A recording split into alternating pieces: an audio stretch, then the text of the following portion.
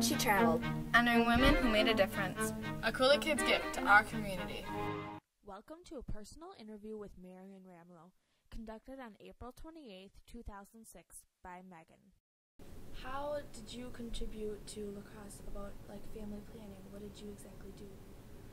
Well, I was in on the beginnings of the lacrosse family planning clinic, and it was up a very long stairway on an old building on 4th and near State Street, and a lot of people worked on this. I was just one of them, and it was furnished with furniture from people's attic because there was no money. But this was started because the nation back in Washington decided that they wanted family planning to be available to all over the country. And they were going to provide money, and it would come through the states. And the states were to see that everybody had access to this health service. And so there was a group of people in La Crosse that got going and organized and found this place, a collection of rooms in this old building.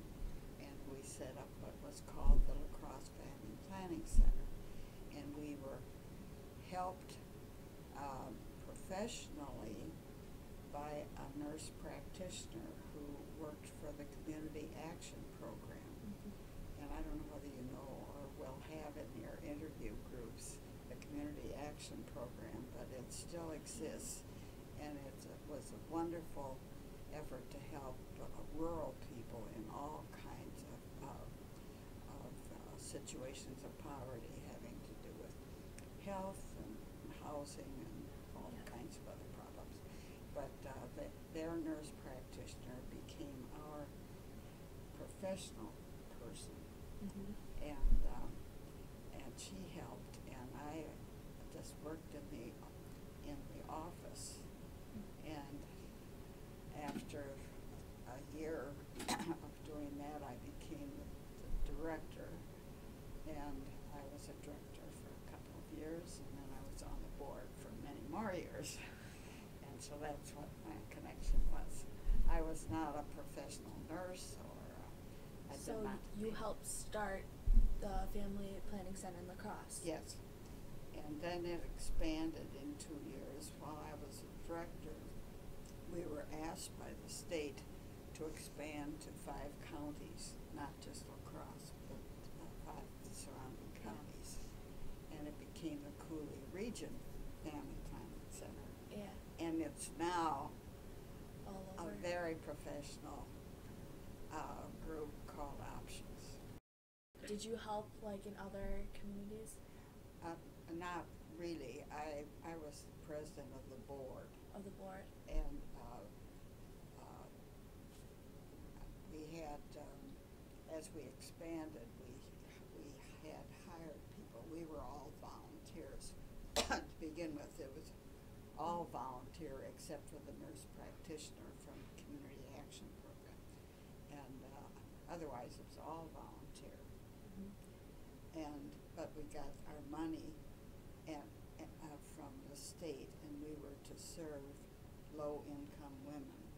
They were mostly what we call working poor people, because if you were below a certain poverty line, you could get care through Medicaid.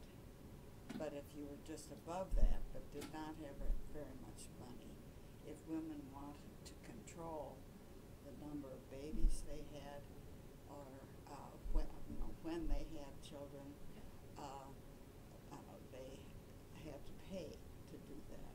The other problem was at that time there were many women whose religion did not allow them to use contraceptions, or they were discouraged to, and some of them found themselves with very little money, but more and more babies than they had planned to have or wanted to have. doctors, if they were of the same religion, would not provide them with prescriptions. And so to begin with, we served mostly married women who were very low income, but not below this certain level for Medicaid, and or women who were served who liked their doctors for other reasons, but they would not get contraceptive care, family planning care, so that they could time their babies or not have any more if they already had a big family and did not have enough money that they could take care of them. Sometimes they had to take choices for new boots for the kids or health care for themselves. And we did not provide the direct professional care until a few years later. We sent them to their doctors, and we, I think, helped encourage the medical profession. You know, this whole business of care, of reproductive care for women was a very touchy subject. It's hard now because there's so much openness about sexuality and about reproductive life, but it was a very touchy subject, and doctors did not discuss it, even though a lot of doctors by that time, we're talking 1970 to 1972 and on, there were a lot of doctors that would provide, but in certain doctors would not. So we were serving married women who wanted to control their reproductive life, and they came to us, and we would call their doctors. And we called them. We had doctors who helped persuade the other doctors that if they wanted to have referrals from us, we sent everybody to their own doctors to get care. If they wanted to have referrals to us and have us pay for it, they needed to provide this care. And so that encouraged women, and it helped change the medical services for these women.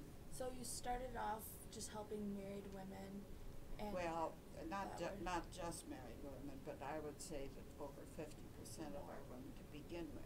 I have a question for you. Yes. At all during your career, did you have any stories that are like you won't forget ever, and to really explain how what you did and everything? Some kind of story that you might want to share that you've never forgotten. I had various conversations with people who objected to what we were doing in terms of offering this service, and there were efforts to close us down. We did not provide abortions, but they included their negative attitude toward what we were doing also. And we got a certain amount of hate mail, and they still, but Options still have people protesting in front of the building.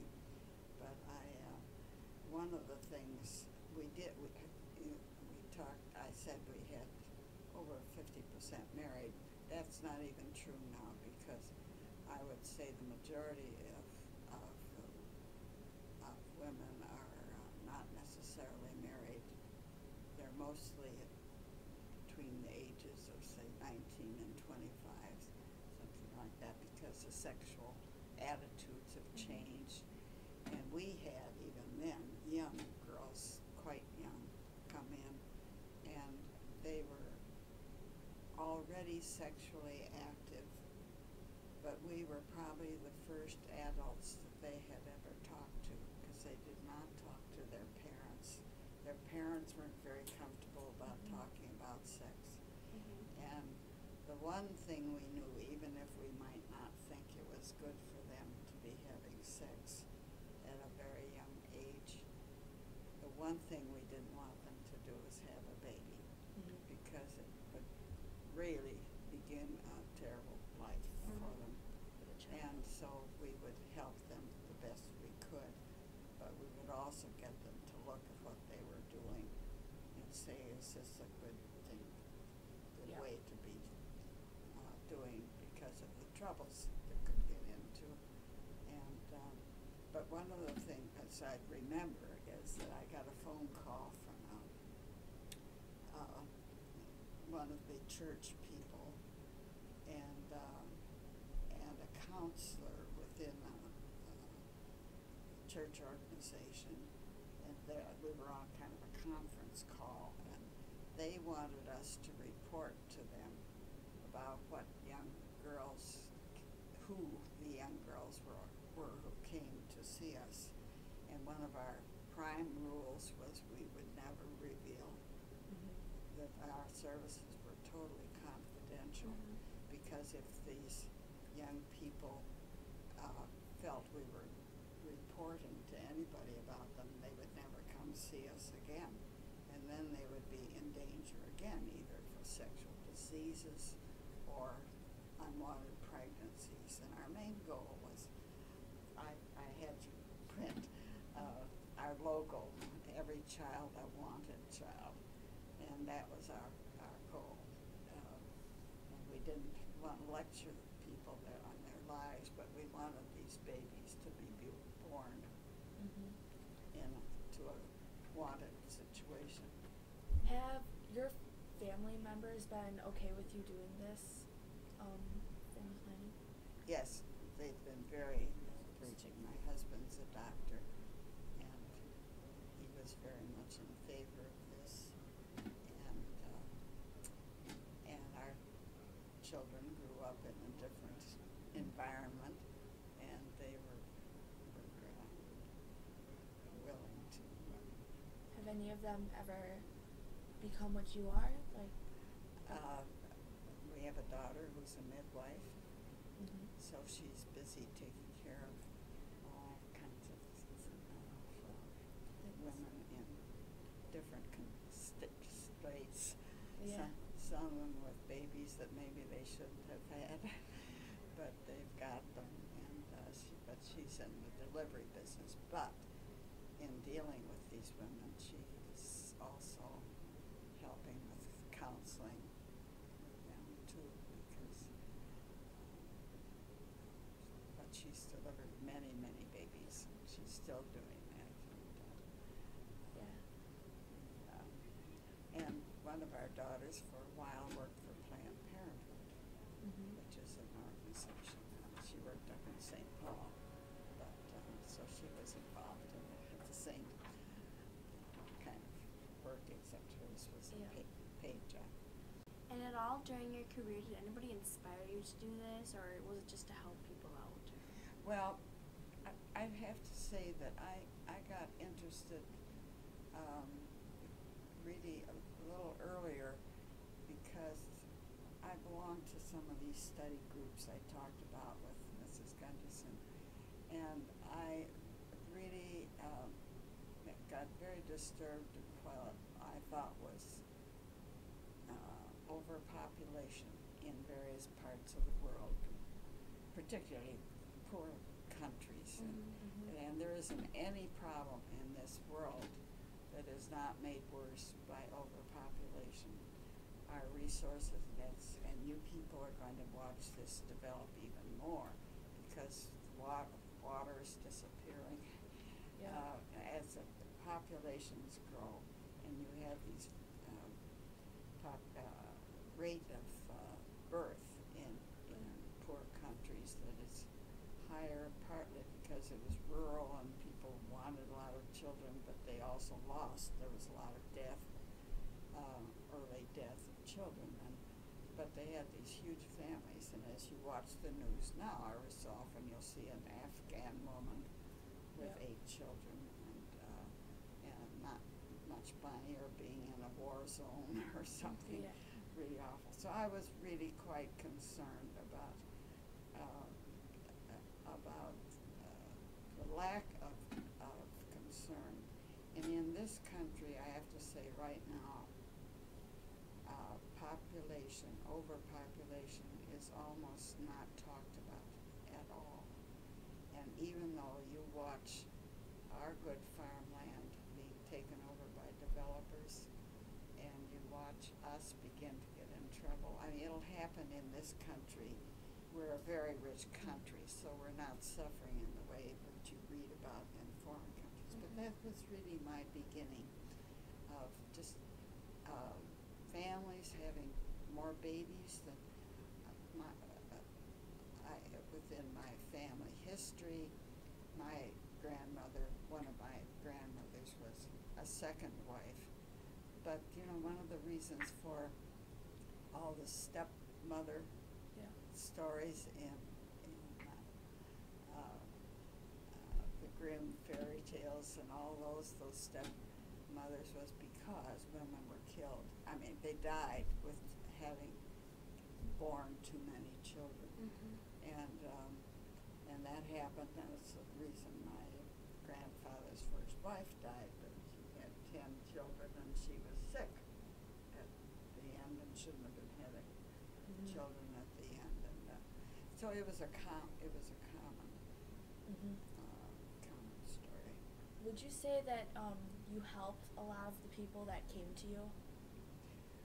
I was just part of a group. There were so many people. And what happened to get the country even to want to pay to help women took a long evolution. Yeah. It took more influence from all kinds of women. And I, as far as my work in this organization, I wasn't even the idea person. I worked with some wonderful people. I just hung in there, and I was kind of a good foot soldier for many years. I didn't work outside the home, so I had flexible time. And I did work in a lot of organizations, but I learned that from my mother, who also did similar kinds of work, and so I had a model in my own home. She worked on different kinds of issues, but I was a part of a team. I always would say that. I was not a grand leader, and even the grand leaders built on top of work done by previous people. You know, they owe a lot. At all in your success, did you have any like bumps in the road or like something that kind of made you think about what you were doing or anything? I was worried for a while because there was an organization set up by the state called the Western Wisconsin Health Agency. I forget what they called it, but they were trying to avoid the expense of duplication in healthcare.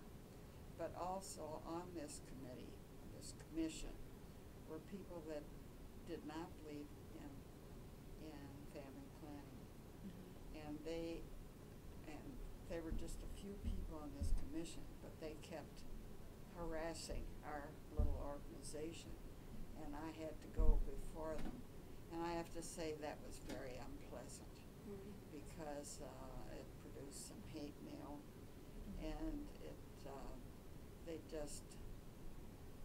they could not accept the fact that things had changed and people and women wanted the rights to control their bodies. And, you know, there was a book, if you've seen it, the old book, Our Bodies Ourselves. It was put out by a group of women in Boston, and it made a great difference to women to begin to look at their rights in terms of because the whole business of unwanted children was going to affect their lives forever.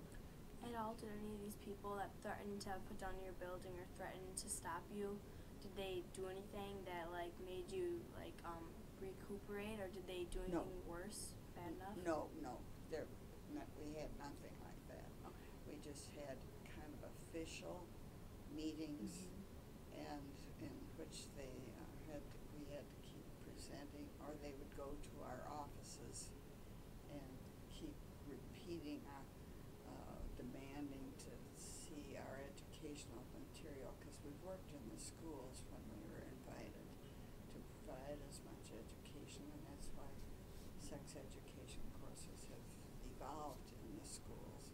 But there's been struggles about that, because there are some parents that don't want it, or some legislators don't, and the fight seems, I thought it would all be kind of past, but it isn't. Yeah. Some of those fights have to preserve, it's simply good health, but it's not played out on that level. It gets involved in people's, what they call their values, their religious points of view, and it's too bad, because it puts women in a difficult position sometimes. At all during your career, did you do any extra volunteer work besides this, or did you do anything extra to help out with the community or anything? I worked with a lot of organizations. One was, we had a mayor that we thought was pretty dreadful. And he was a mayor for 10 years, and he was so involved with the people that wanted taxes to be low, and who were not supporters of public schools. And I mean, those were his main political supporters, and he was a newsman. He had every day, his name was Milo Knudsen. And within 10 years, he almost brought our public schools down to rock bottom. We had trouble hiring good superintendents, because we got a reputation for being a bad school. We didn't keep up the schools were controlled by the city council. They appointed the school board, and they managed the budget. And so our schools did not get repaired, and we just really and the teachers were miserable because it was just such an unpleasant time. And I was part of an organization we called Citizens Education Committee, and we decided something had to be done. And we got involved with the League of Women Voters and the American Association of University Women, which I belong to, both of them, and we got as many other people as we could. And we tried to defeat this mayor, which we never did, but we did begin to petition to have an elected school board, and that eventually happened.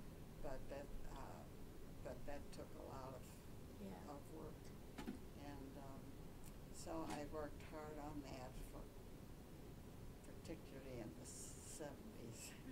And my children, I have to say, they got tired of that because I went to so many meetings, all the meetings in the city that had anything to do with the schools, which included plan commissions and city board, city council meetings, and school board meetings, and it makes me not want to go to any meetings. But I did with a couple of friends. We were known as, I'm sure, three terrorists, but but just as I said about Carol Gunderson and it's her lessons, because we did that, we really knew what we were talking about. And then we talked to other organizations to get them, and eventually we got the schools board became elected. It doesn't mean you always elect the people you want, but it gives you a chance to change the school board, and they would not be just the political friends of the city council. And I worked hard on that. I was on children's home board for a little while, and that became Family and Children's Center. It stopped being a home for children who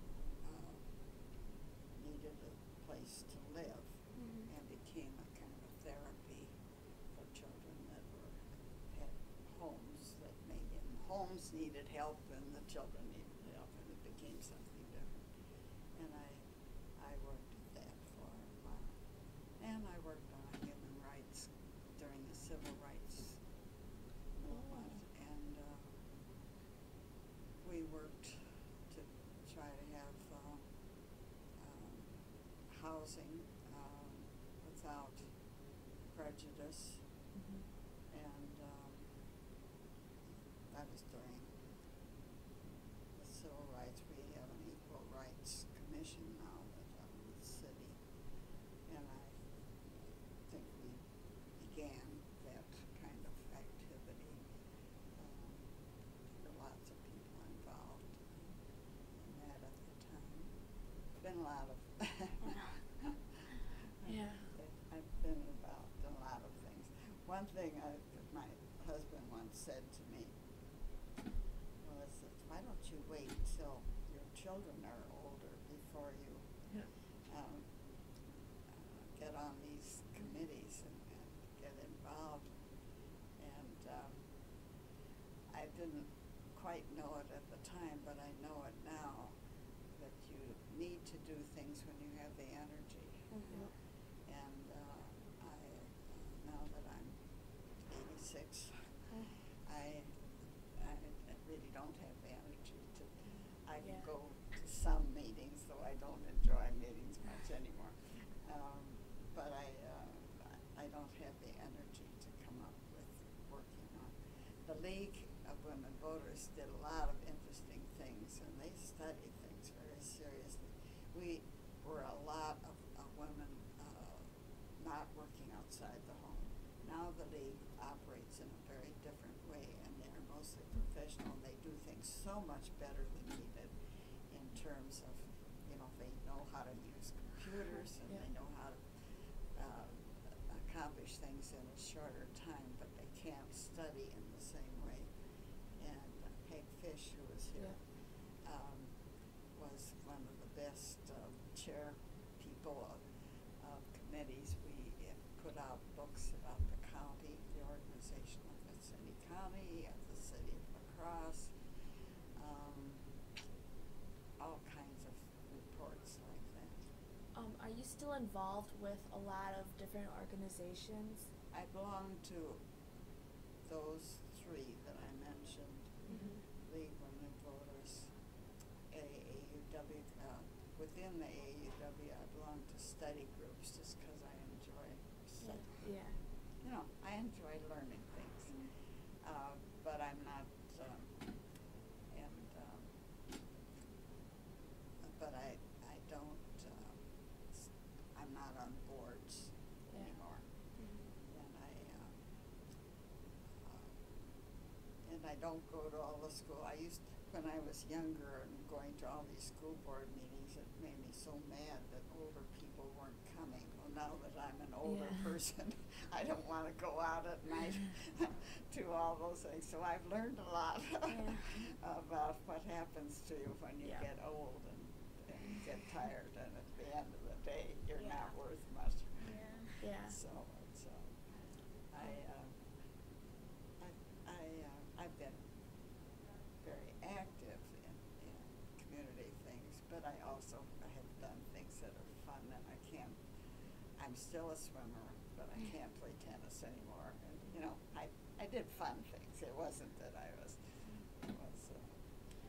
Do you have any more goals for later on to accomplish anything more? What I'm trying to do now, we live in a big old house, and I grew up in it. So we have a big attic, and it's full of stuff. It was kind of 3-generation attic. And I just wrote a piece about my thoughts and memories about my mother. And I have 3 sisters. We're all 80s, and I have a sister who's 90, and I just wrote a a piece about my thoughts about my mother, and then I gave my copies to my sisters, and then that kind of stirs them to remember things about my mother who's been gone a long time. That's sweet. And I have a goal, whether I accomplish this or not, but we had my mother grew up in a big family, and the youngest of her sisters was a kind of a exotic woman, and I ended up seeing quite a bit of her in her 90s, and she was both exotic and eccentric, and I have some of her diaries and letters, and I would like to write some things about her. Yeah, Whether I that's can sweet. get it done or not, I don't know. I found in the attic in copybooks, I don't know if you know what copybooks were, but it's what the kids had in school. They were kind of brown cardboard, and they weren't loose leaf. They were lined paper, though. And Yeah, I I know found what in that a is. couple of copybooks in the attic notes that my mother had written about a woman that we all knew. She was a baby in Peshtigo, which burned the same day that the city of Chicago burned in 1887, and her father rescued her as an eight-day-old baby. The only ones that survived were in the river, and Annie Iverson was in the river as an 8-day-old baby. And then they moved to La Crosse, and so she was an early settler in La Crosse. We just need to stop. This podcast brought to you from La Crosse, Wisconsin by the Cooley Kids at Longfellow Middle School in conjunction with the League of Women Voters.